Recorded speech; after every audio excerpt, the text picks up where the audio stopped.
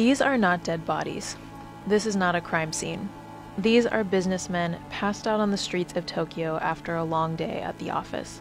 These photos were taken by documentary filmmaker Allegra Pacheco, who visited Japan for the first time in 2012 and was shocked to discover that this scene was not uncommon. I thought it would be really interesting to just circle it. You circle things to raise awareness or to highlight something, right? To remember something. Pacheco wanted to know how someone can start their day at the office and end up sleeping in the street.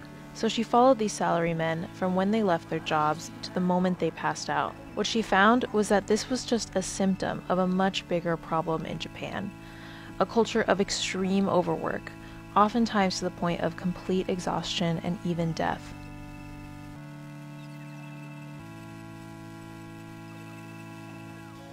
Pacheco is far from the first person to point out the extreme and isolating lives of Japanese salarymen and women, or white-collar workers. The concept has been part of the conversation for decades and has appeared again and again in Japanese pop culture.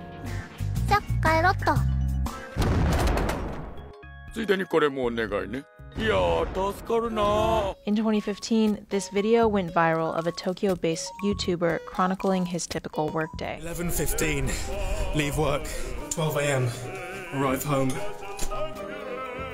12:30, bedtime.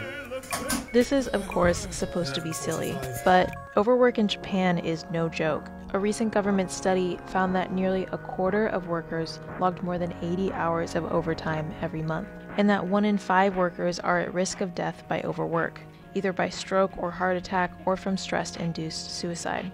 There's even a word for this in Japanese, karoshi, which literally means overwork death. To find out why this is such a problem in Japan, we spoke to Thomas Loser, who teaches courses on Japanese culture at NYU. He says that widespread overwork really started after World War II, when the country switched its focus from strengthening its military to rebuilding its economy. The Prime Minister says we're going to have income doubling and 100% employment, and the idea then becomes, instead of the military and emperor is your family, the company is your family. You will do everything you can for your family. This actually worked in Japan for a while. The country experienced a so-called economic miracle from the 1960s to the 1980s, becoming the world's second largest economy after the US. But as the economy grew, so did the rate of karoshi. It really becomes a social problem and a social concept in the 1980s, right at the moment of pure success. People were really starting to question what success meant. We are at the forefront of the future, at the forefront of a certain kind of global capitalism, etc., but it's leading to lives that make us kill ourselves even when we don't want to.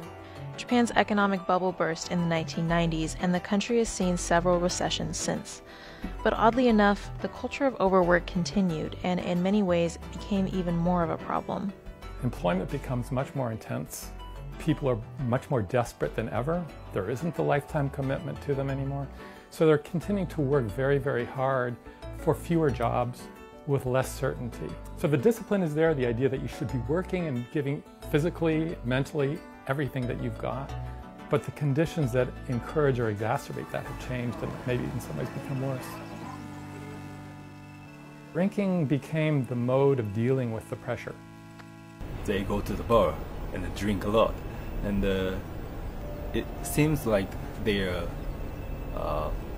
releasing their stress, but in fact, drinking too much is one of the big reasons why they're so stressed.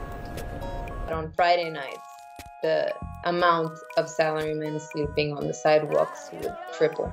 They basically leave from the bars and make their way slowly towards the subway. And a lot of them pass out along the way or in the actual subway entrance. Despite the fact that karoshi has persisted for decades, the Japanese government didn't really address the problem until last year. They were pressured to do so after a 24-year-old woman logged 105 hours of overtime, wrote on social media that she was, quote, physically and mentally shattered, then jumped off a building to her death. In the wake of the tragedy, the government took action, but only capped overtime at 100 hours, an amount experts say still puts workers at risk. I guess the question of overtime is really what's at stake here. And in some ways, overtime is very definitely still a part of the economy. If you were really to do away with overtime, and therefore do away with the problem of overwork, that would have real economic changes. Karoshi is not just a Japanese problem. Work-induced deaths have been widely reported in China and South Korea, so much so that the countries have their own words for it. In the West, we call this burnout, but it's not as trivial as the term suggests. A 2014 study showed that a quarter of salaried workers in the US regularly put in at least 60 hours a week. Japan is just a more extreme example of what's happening everywhere. The salarymen are in a way like a corporate soldier, but we're all headed in the same direction. Japan is just already there and in an extreme fashion.